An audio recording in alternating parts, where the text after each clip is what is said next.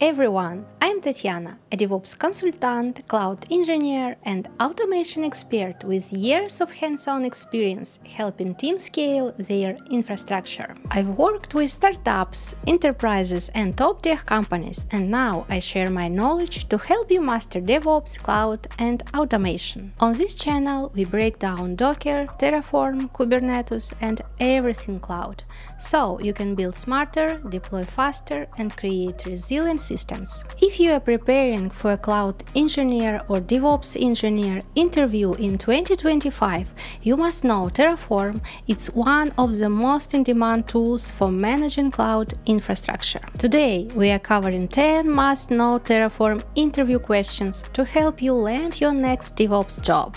Stay tuned for expert tips and real-world examples. Let's jump in! Question 1. What is Terraform and why should you care? So, Terraform is a free tool made by HashiCorp. It lets you manage your cloud infrastructure like servers, databases, networks, using code instead of clicking around in a user interface like the AWS console. Basically, you write some config files, and Terraform builds all your resources for you. Why it's useful? First, you don't have to do things manually anymore. Second, your environments, dev, test, prod, stay consistent. And finally, it works with multiple cloud providers like AWS, Azure and Google Cloud Platform. Example, need 5 EC2 instances in AWS? Instead of setting them up one by one, you write a script in Terraform and it will set everything up for you in one go. Pro tip: if someone asks how Terraform is different from tools like Ansible or CloudFormation, here's a simple way to explain it. Terraform describes the end goal, what you want things to look like, while Ansible is more about the step-by-step process to get there. Question 2.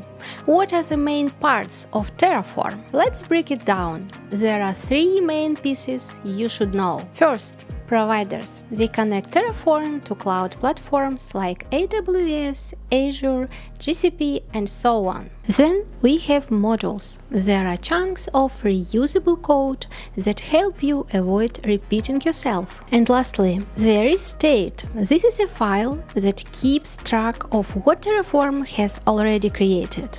Example, if you are creating a server on AWS, the provider tells Terraform, hey, we are using AWS. And then you can use a module to automatically handle networking, storage, and so on. Question 3. What is Terraform State and why is it important? Terraform State is just a file that remembers everything Terraform has built. Here is why it matters.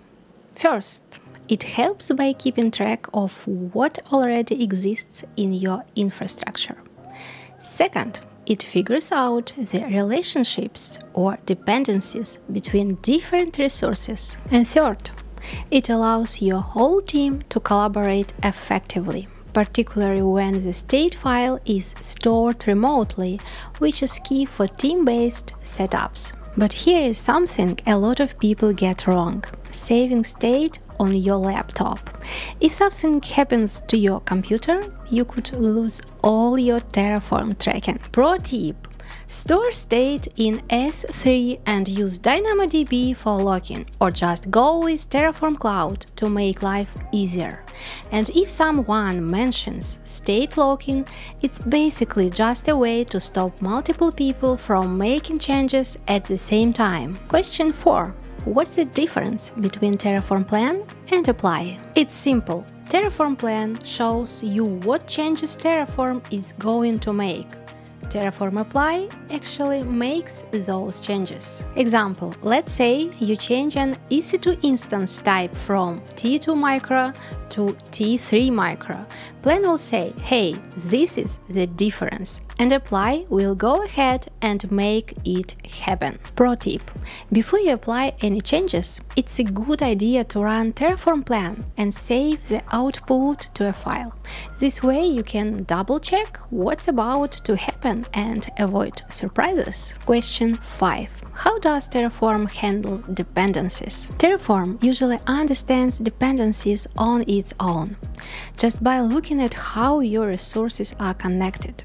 But if you really need to, you can use depends on to say, hey, make sure this thing is done first. Example, you are creating an EC2 instance that needs a VPC.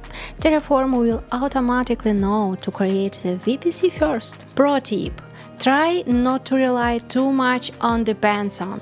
Terraform is smart and can usually handle this without extra help. Question 6.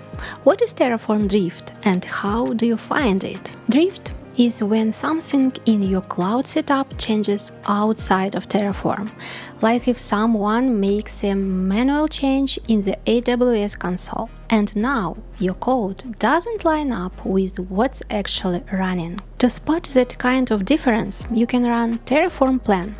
It will show you if anything has changed that Terraform didn't expect. Pro tip: if you want to keep everything organized and up to date, you can set up automatic drift checks in Terraform Cloud or add a simple step to your automation setup to check for changes from time to time. Question 7. How do you handle sensitive data in Terraform? Here is how to deal with secrets safely. First, use variables and set sensitive equals true. Then store secrets in something secure like AWS Secrets Manager or Vault. Finally, make sure your remote state is encrypted. And seriously, never put passwords directly in your code or state files. Question 8. What are Terraform Workspaces? Workspaces let you use the same Terraform config for different environments like dev, staging, and prod. You can run commands like Terraform Workspace new dev, Terraform Workspace select dev. Pro tip: workspaces are fine for small projects, but for bigger systems, using separate state files is usually better. Question 9. What are Terraform modules and why use them? Modules are just reusable bits of code that make your Terraform setup easier to manage. Here is why they are helpful. First of all, they help you avoid repeating the same code in every project. They also keep your files nice and organized. And finally, they help make sure your infrastructure stays consistent everywhere. Example, you can create a module for a VPC and use it in multiple places instead of writing that code over and over. Pro tip: before writing your own module, check out the Terraform registry. Someone else may have already built what you need.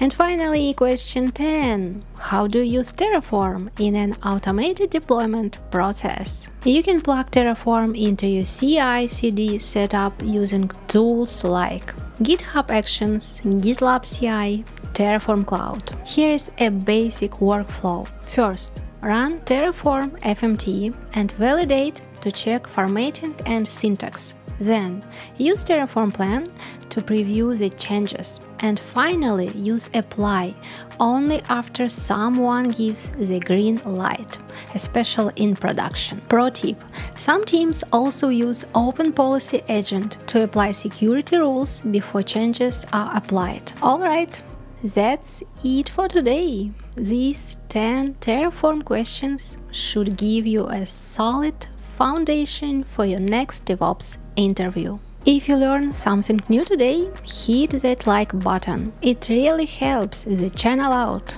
And if DevOps, cloud and automation is your thing, make sure you subscribe and turn on notifications so you never miss a video. What's your biggest Terraform struggle right now? Drop it in the comments. I'd love to help out. Want to connect with other DevOps folks?